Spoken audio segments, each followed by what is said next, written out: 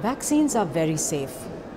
If someone gets sick after vaccination, it is usually either a coincidence, an error in administering the vaccine, or very rarely a problem with the vaccine itself.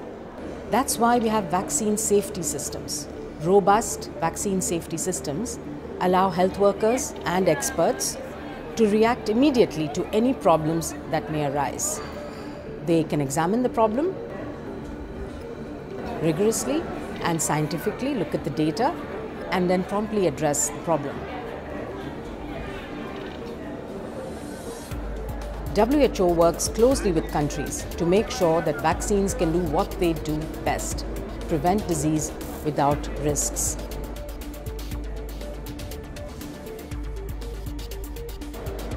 New vaccines against malaria, meningitis, and encephalitis in Asia and Africa are now being thoroughly monitored with support from WHO.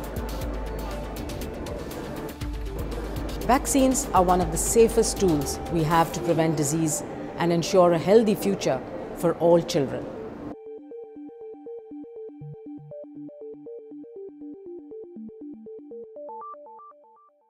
I think we cannot overemphasize the fact that we really don't have very good safety monitoring systems in many countries, and this adds to the miscommunication and the misapprehensions because we're not able to give clear-cut answers when people ask questions about the deaths that have occurred due to a particular vaccine, and this always gets blown up in the media.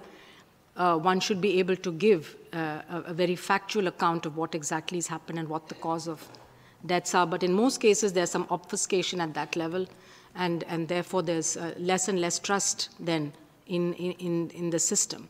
Putting in place the mechanisms, whether they're cohort studies or whether they're sentinel surveillance sites, to be able to monitor what's going on and report back, and then for corrective action to be taken, because unexpected things could arise after introduction, and one always has to be prepared.